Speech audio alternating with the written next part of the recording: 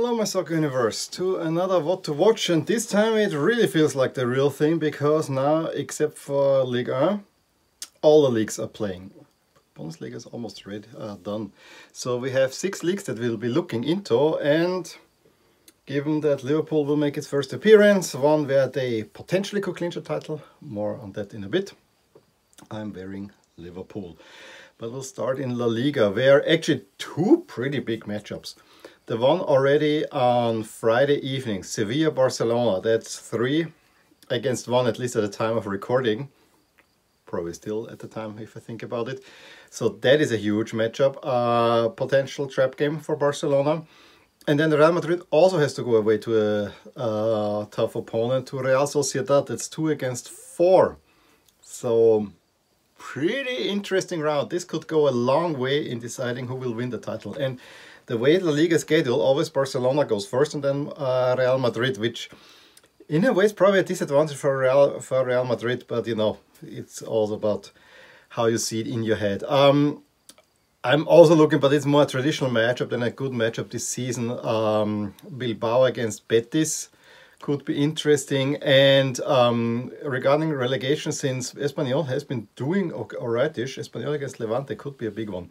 Atletico needs to get something going against Valladolid, and Valencia better get a win if they want to get something into the Champions League, because there's a huge chance that you can make up ground, and the same goes for Getafe as well.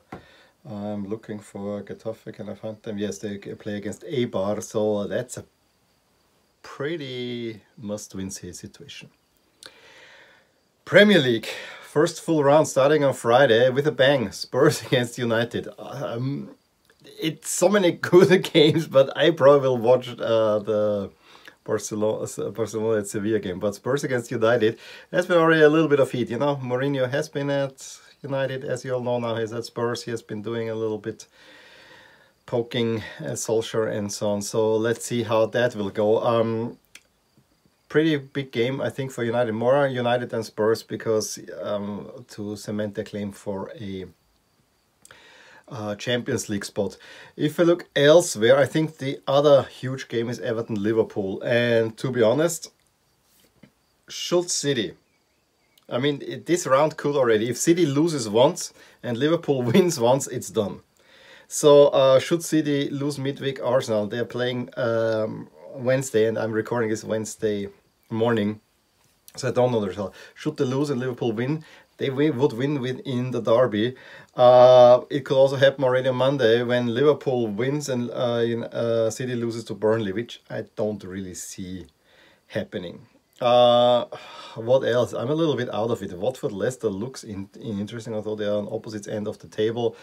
Aston Villa Chelsea, yeah, don't really have one. I mean, the West Ham United against Wolves for some reason popped now. No, I think it's the 2. Spurs against United and Everton against Liverpool. A Merseyside derby is always there, so sounds interesting. Bundesliga. This is finally we have the Bundesliga where we want it. All the games played at the same time. I love it. This will be a wonderful conference. 9 games that are going back and forth. Yes, some games will be overlooked because they're not that important. I'm looking at you, Bayern against Freiburg, although they probably will give the trophy afterwards. But this is really how I like my Bundesliga, if there are many games together. To me, one matchup stands out above the others. It's not the Leipzig-Dortmund clash, because they both will go into the Champions League. It's probably a run for second place, and even there Dortmund looks safe. No, Mainz against Bremen. That is huge. Absolutely huge. Düsseldorf-Augsburg for similar reason as well, but Mainz against Bremen is a huge matchup. Should Bremen lose, then I think they're down. And they have very minimal chances, depending also on what Düsseldorf is doing against Augsburg. That's a must-win for Bremen. A huge mountain to climb, but well, from what they have shown lately, maybe there is a chance there. Also look at Köln-Frankfurt. Those 2 cities are not too far off, so that's also kind of a traditional duel. Serie A also makes a comeback, and we start off with makeup games from before the break.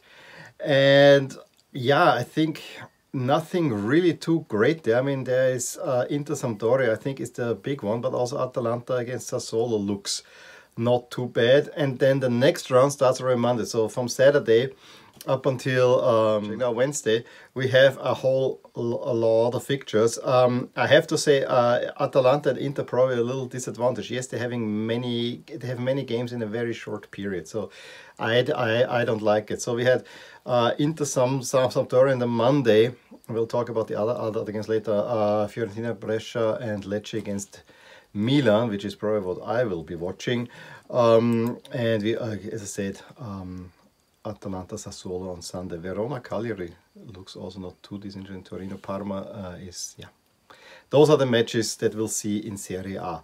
Kind of exciting, I have to say, to have Serie A also fully back.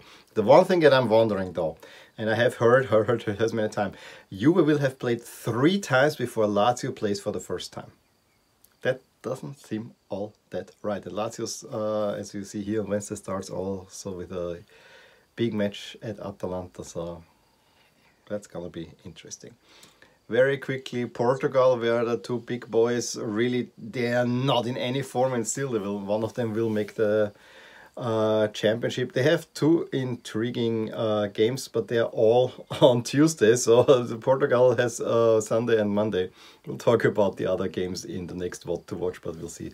Benfica, Santa Clara, and Porto Boavista. Portugal is so weird in how they are scheduling the rounds to span 6 days, and then it gets all messed up. There's only always 1 rest day in there, so that's why I'm a little bit messed up there. And last one is, of course, Austria, where here it's nicely Saturday, Sunday. Yeah, it's the repeat games from what happened in the midweek. I don't know those results either yet, but Sturm Lask is the one that I'll be watching, and Salzburg-Wolfsburg is an intriguing matchup as well. Well, let me know what you'll be watching. Give me a thumbs up if you enjoyed this video, if you found it informative. Subscribe to my channel if you want to see more videos like this, and I will talk to you soon. Bye! Hey there! I hope you enjoyed this video, and if you did, here are some videos and playlists that would be of interest to you too. Also, please consider subscribing to my channel, as it will keep you updated with all things that are rotating in my soccer universe. With that, I wish you a wonderful day. Bye.